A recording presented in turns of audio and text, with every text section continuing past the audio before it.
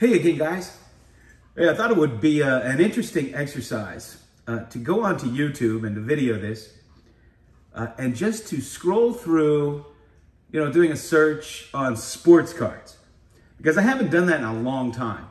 I generally just stick with the channels that I subscribe to and the channels that are recommended as I'm watching those videos. And I haven't done this in a long time because it's a lot of, when everything moved to the investors and everyone telling you what to buy, what the market's going to do, I got frustrated with it, and I stopped really searching for new channels. And the only new channels I find are through, VRs in the community or my fellow YouTubers or friends recommending newer channels, on collecting on here. So I wanted to kind of go through and see what is on YouTube right now. And of course, the first thing we have is an ad for Sports Card Investor there. And here we go. Dan the Card Man. 90% of numbered cards are going to zero. Hand in his face. I guess he's responding to Sports Card Dad there. Up there in Amish country, selling a ton of sports cards. This is part 4 of a series on how to resell on ComC. Got some box breaks. Where's the card? Hobby heading. 10 most valuable 1978 tops. My man Wade Boggs fan. Hey, John, you're doing well to come up here this early. You too, Midlife Sports Cards. Because you can see who dominates here is these things, the 5 hottest sports cards. Selling $10,000 in sports cards at the Burbank Card Show, day 1.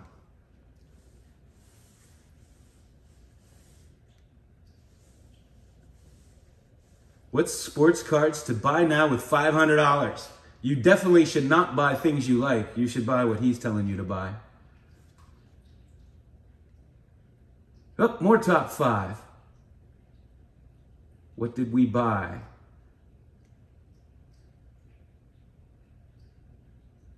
Oh, here we have beginner tips, and we have the O-face. You gotta have the O-face. People won't listen to you if you don't have the O-face.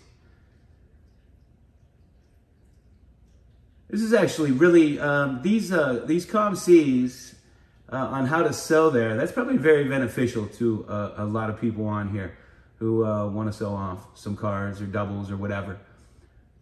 I'll have to, I started to watch that. I'll have to check more into it, although I don't sell cards, so I try to support.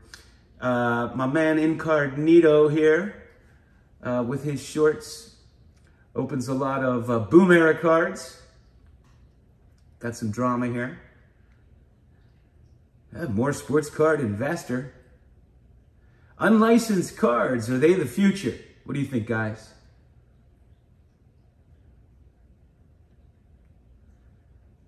The man who started it all. These sports cards are about to crash, sell ASAP. Football cards are about to crash, sell now. The dangers of modern sports card. I never really thought about that before. I'll have to check that out. $100,000 sports card collection. Sports cards once again. History of T206. Finally, we have a video on actual cards. The rise, fall, and rise again of baseball cards. That was a year ago.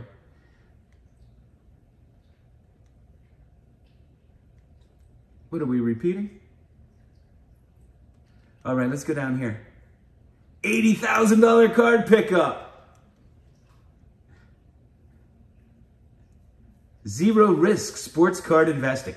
Zero risk. Man, I wish I could buy my stocks that way. $5,000 deal. $10,000 PSA reveal. How to start sports card investing. You only need $100. Now, how much money could you possibly make investing $100? Think about that.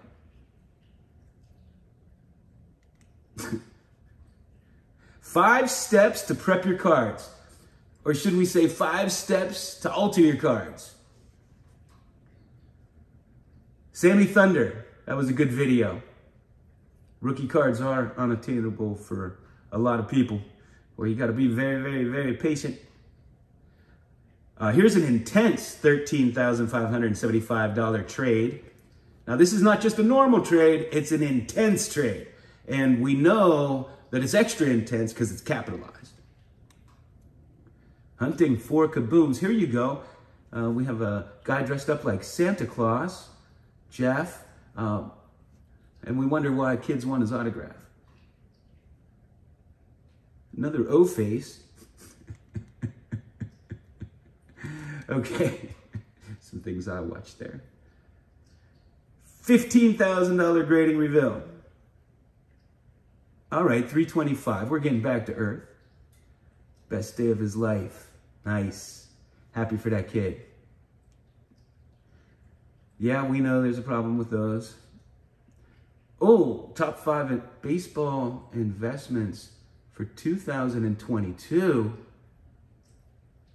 Oh, I gotta watch this. I gotta see if they came true. A lot of you guys might not have heard his name, but he's one of the top prospects overall in all of baseball right now. We got Corbin Carroll's first Bowman autograph raw. We're taking a look at that. And it's up 104% in the last 365 days. This card started at $102, and now this card is selling for $209. It was selling as high as $350, which would have brought a return of 242%. That was false advertising.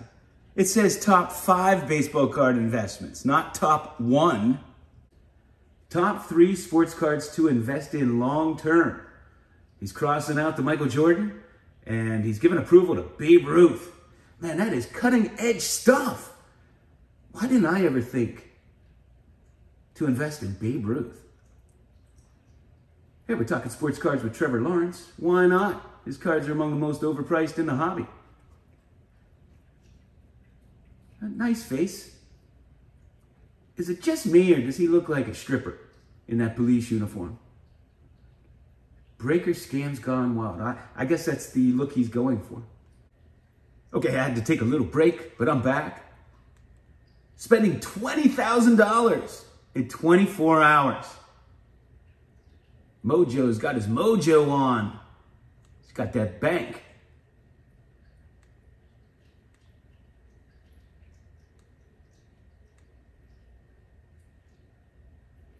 He has one day to spend $8,000. His girlfriend made a big mistake.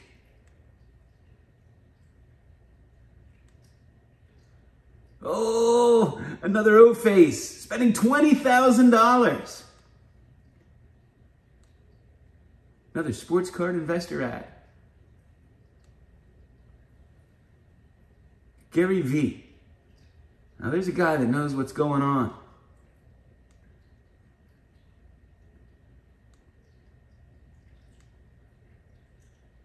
How to list cards on eBay.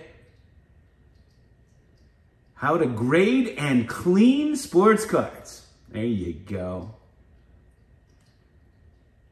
Shocking miss. $6 million Michael Jordan rookie cards fail to hit. Now that's intriguing there. Got epic trades. I bought $50,000 to the Burbank Card Show. Good for you. More Amish country.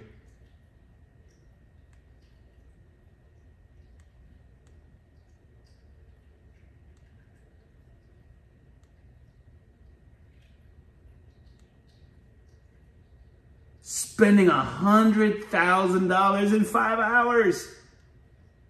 That'd be fun.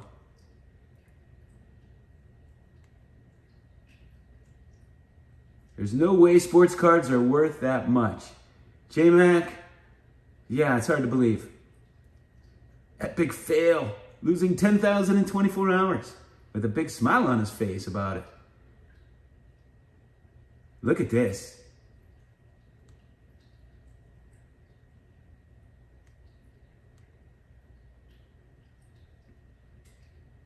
The worst sports card to buy. Man, I gotta see. In this video, I'm going to share with you the single worst card to buy. And buying this card has lost me so much money. It is ridiculous, and I'm making this video so you don't lose a ton of money like I did when I first started buying and selling sports cards, because it was a tragic mistake I made, and I've seen so many people lose so much money. What is the single worst card to buy? Okay, well, first let me explain how sports cards works. So the way sports cards works and the way how these expensive cards come into existence is exactly how you think. People open up packs and boxes, and some people get lucky and hit these expensive cards. Let me give you an example.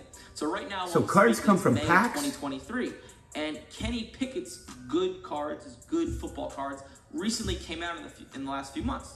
In April, oh, he better not talk smack on my boy. Cards just came out, right? So people will get into breaks and open up packs. What a break is let's say, for example, you have a box that's worth $1,000. It's not too easy to find. All right, I gotta fast forward through this.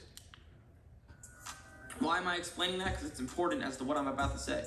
So, people open up these packs and boxes, and when these cards come out, people get very excited, especially newer collectors and people who love the Pittsburgh Steelers. They just want to buy Kenny Pickett. And since his cards are just coming out, there's a lot of excitement, which means there's a lot of demand, which means his prices go crazy high, okay? And in the coming weeks, after man, I bought all my Kenny Picketts for next to nothing. Cards are inflated when they first hit the market. Now, can you buy a card right away, go get it graded and make money? Probably, but it is a big risk. So just to give you a math example, let's say you had a Kenny Pickett card that just came out and it's all right. What's the mistake? I made it in the past. Let's go to my computer. All right, so what am I talking about exactly? So this is an example of Kenny Pickett, one of his Prism cards, okay? Just one variation of his cards. And this is when it came out about, in March, late March 25th. Okay, he lost me. Blind card reveal. Those are popular, are they not?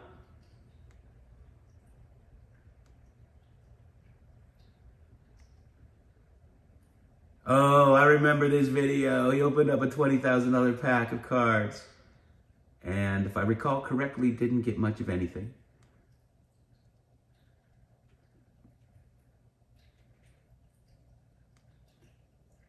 If I recall correctly, he didn't pay for those cards.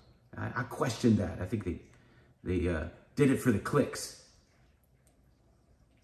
Oh, Jeff has his son doing the O-face. My God, is there no humanity? 12 hours straight at a sports card show. I've done that at casinos. I can't say I did it at a sports card show. He bought every card at his local sports card shop. Why didn't you just buy the shop, dude? He bought a huge $5,000 collection. He bought every box at Target.